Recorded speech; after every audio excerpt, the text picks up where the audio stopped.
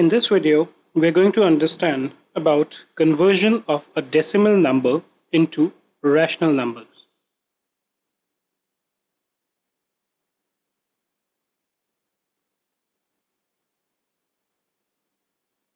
So this is problem 1. Convert 4.16729 into a rational number.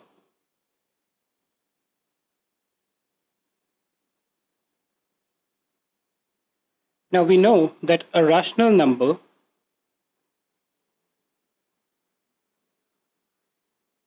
is a number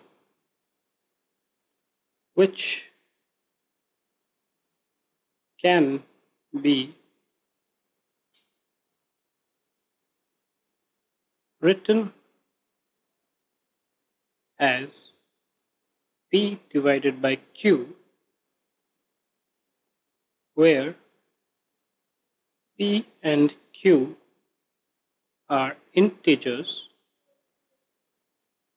and Q is not equal to 0.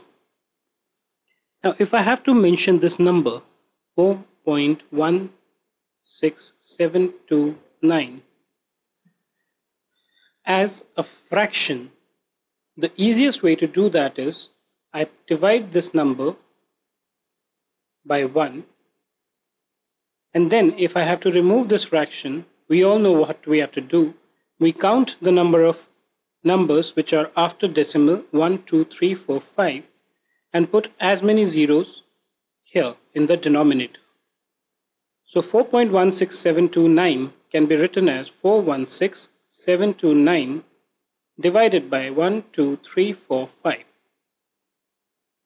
Now this is a rational number because it is written in the form of P by Q, where this number stands for P, this stands for Q, and we know that in this case Q is not equal to 0. So that's the most simplest of the cases where you are given a particular number and you have to convert it into a rational number. Important to notice that what is the definition of a rational number? It is a number which is expressed in the form of P by Q, number which can be written as P by Q, where P and Q, that is the numerator and the denominator, are integers and Q is not equal to 0.